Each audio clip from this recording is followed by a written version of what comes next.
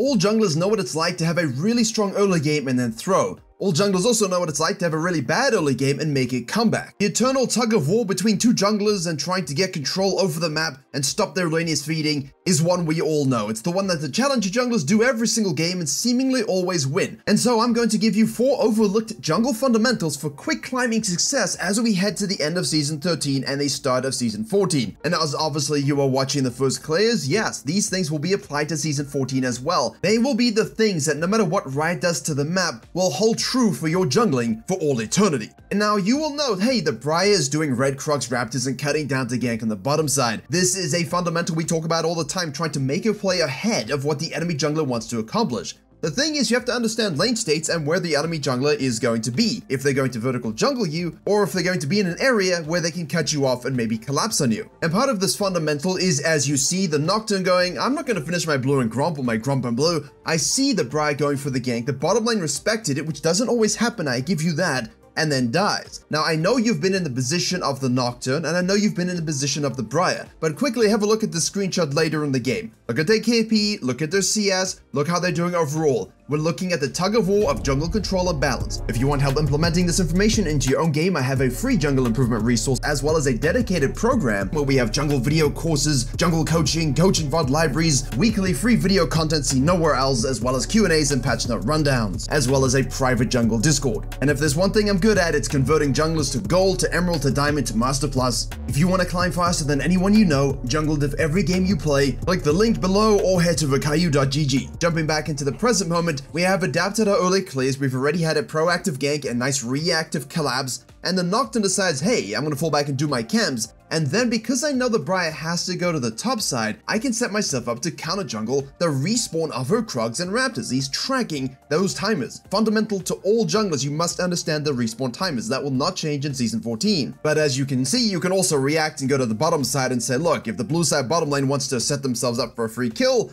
I'll do that. I'll chase a little bit too heavily on the ADC and die, but that always is one of those restraint things. Don't over push it, which is why I chose a Master Tier Korean game. Represents basically most of you in terms of these are the things you're doing right, these are the things you're doing wrong, and these are the things you gotta fix to climb quickly. That's the focus. So obviously now out of base, you might think, all right, the Briar's definitely top side. She's taking that top side scuttle, the top side camps. She goes ahead and says, you know what? Let me just kill this Malzahar and the turret because my champion's easy to pilot. I have the kill and I have the time now that the Nocturne overcommitted on my ADC. That's great. But then you might think, oh, she's gonna go ahead and do the Nocturne's camps, right? She doesn't have the exact timers. She knows they're gonna be spawning around this time, but she also knows the Nocturne, because he died, will have to come to the top side again to take these camps and might look to prevent her from taking them. Nocturne knows this and says, why don't I just let you believe I'm going top side and instead, I'm gonna go to the bottom side. The classic jungle mislead fundamental. Use your tracking, use what you expect them to expect you to do, and then reverse it. So we do some handshaking. Briar ganks the top lane, Nocturne ganks the bottom lane. Nocturne still knows where she is,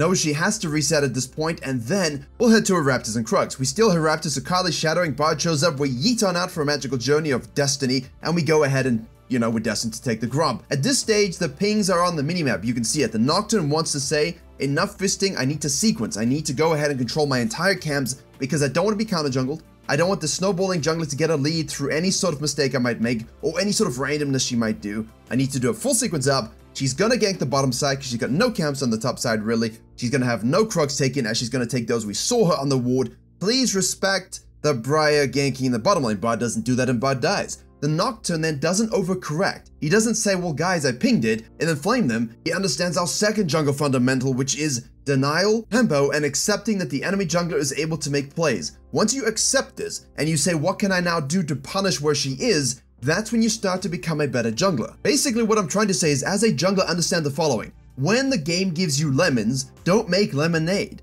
Make the game take the lemons back. Get mad. I don't want your damn lemons. That means when the laners are inting and giving free shit to the enemy jungler, you're deciding, hey, I'm level 6, I'm ulting top lane because you were bottom lane. I know you're doing dragon and dinged off. Now I have multiple options. I could take your whole blue side and then spit on you as you show up, or I can ward it, track you, and go ahead and do the herald because you were stupid enough to walk down after you ganked mid lane. Remember that? It showed up on the map. These are the things that help you become a better jungler. Fine, I pinged it, she got free food. Doesn't matter, it's dog food. I'm gonna take the Savant caviar food off of the map. This is as much a mentality as an understanding. The denial, the counter jungling, the punishing of mistakes, the accepting of what's going on, and trying to make the best of a situation. This is truly what separates those of the best junglers and those who are simply destined to only cut down Christmas trees versus the greatest trees of all time. Although please, save the trees, don't cut down the trees, we want trees. Now, unfortunately, when you try to throw the lemons back at the game, Briar tends to get upset, and so does the enemy jungler. The Briar understands, okay, look, you took the Herald, you gave me my blue stuff. Let me gank top side. I know you're gonna go back to base. I know, and everyone knows you're gonna go to the bottom side now again and try to accomplish something before I'm able to reset. Fortunately or unfortunately, depending on which jungler you're supporting here,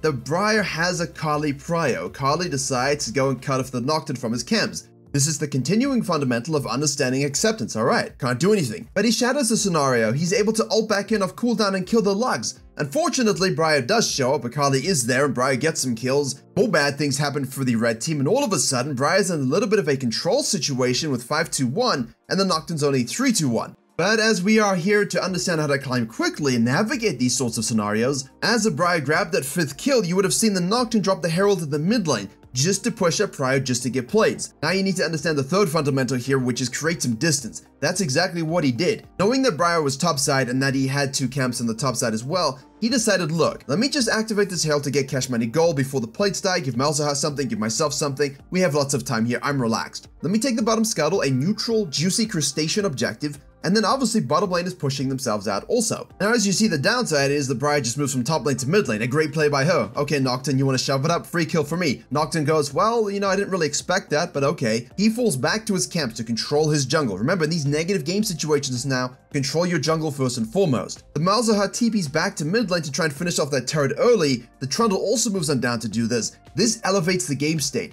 This creates a bit of prio for us because that dragon is spawning, which we now want to snack. The Hextech dragon, very good for us. And part of this third fundamental as we pause here because impending doom is about to occur, it also means understanding to force a moment where the best player will win. Force a moment where a lead can be used, and if you're the most fed member, do something to make the game swing in your favor. Usually that means fighting over an objective, forcing a rotation on a split push without dying. These sorts of things can make huge differences. So, we play the clip and all of a sudden Briar goes ahead and steals the dragon. We force her to get desperate to show up to do this. This means she dies. It also means that now we have numbers advantage so we can chain kill anyone else who steps out of position. And don't get me wrong, usually we should always be able to hit those smites, but we only had 900 smites here, Lux was ulting, and Briar just synced it up absolutely beautifully. A little bit of luck, a little bit of just good skill there, but she dies for it. Is it worth dying for this dragon if you're the Briar? I don't always think it is, because now you give a shutdown, you're dead on the map for 20 to 30 seconds, the Nocturne gets multiple kills, and that's exactly what he was trying to force to happen.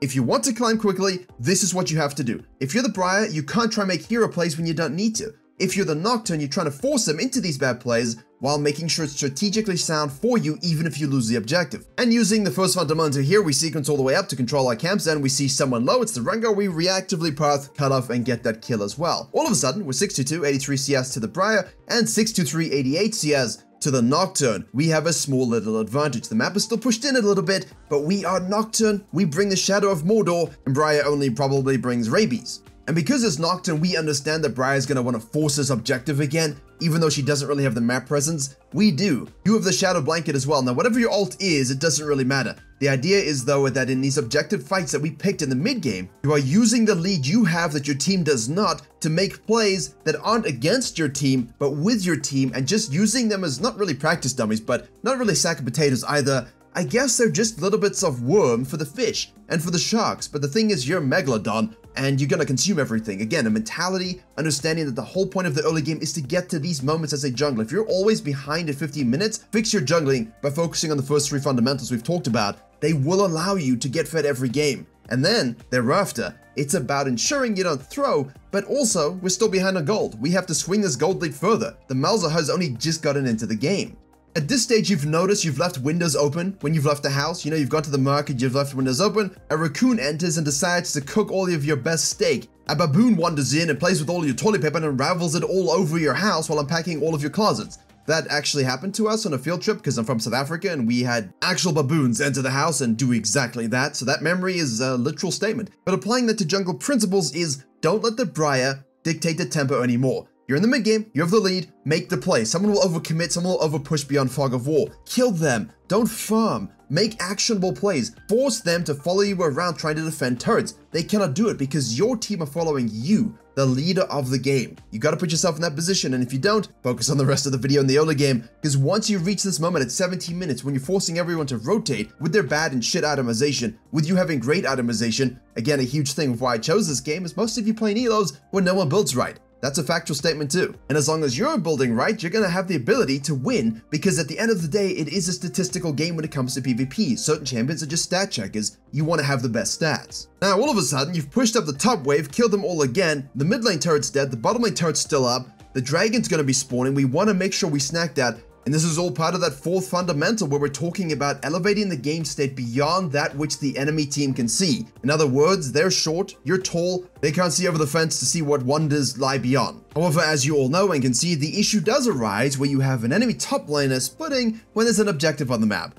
The enemy jungler feels free to, collapse on him and kill him. You're wondering what the hell's going on. She tries to steal it. This time she's way too late and fails and dies. The problem is their whole team is able to actually do stuff and you all die as well. The idea here is not to necessarily throw you the game where you've just recovered the lead, but just to understand, look, I need the objective, and if things don't work out for us, I can fall back and farm my camps. But don't also ditch your team when you could win a fight. At the end of the day, the reality is you might win the fight, you might lose the fight. It's about outplays, mechanical potential, understanding how to go in and out. And that is a different discussion when we're talking about these kinds of decisions, so I'll leave a link below for that. But if you have a mastery of team fighting, more often than not, you will win these moments. And if you have a top laner who's running down and inting, sometimes you will lose these moments. But fortunately, Briar died. Also fortunately, you're Nocturne, so you're going to respawn by the time they might try and sneak a Baron. Don't flow to the side where there's no objective. Don't flow to Gromp, don't flow to bottom lane. You know the thing on the map right now is the Baron, and that's going to determine a lot in Season 14. Baron is going to have different maps, different things about him, different ways to fight him. You have to understand this fourth endgame fundamental when it comes to winning, because if you don't have the patience necessary,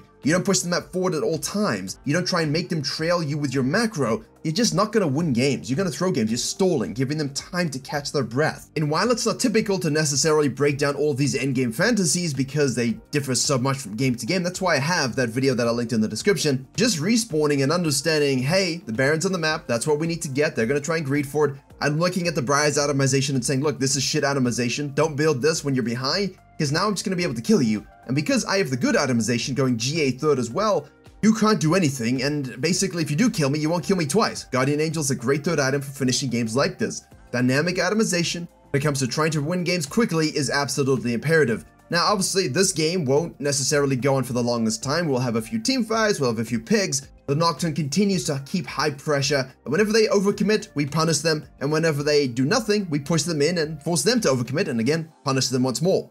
That's the thing about these kinds of videos. You have to try and cover a multitude of scenarios in each one so you will understand that, hey look, the Briar tried to make a highly confident play, the Nocturne was positioned to counter it. The Nocturne then tried to map control the Briar, who then forced things and got a lead of her own. She then threw that because the Nocturne understood he just had to create some distance between them in order to give his team a bit of room to breathe before he shut her down in a great dragon fight. You have a gold swing where the Briar's way further ahead than the Nocturne is as a team, and he's still able to carry it through some basic fundamentals. All junglers need to understand everything in this video. No matter what jungler you play, your kit will enable you to do this to some degree. And if you don't really think it does and you want a different understanding, click the video in the box on the top right to also learn how to 1v9 and climb as fast as you can before the end of Season 13. Or climb as fast as you can at the beginning of Season 14.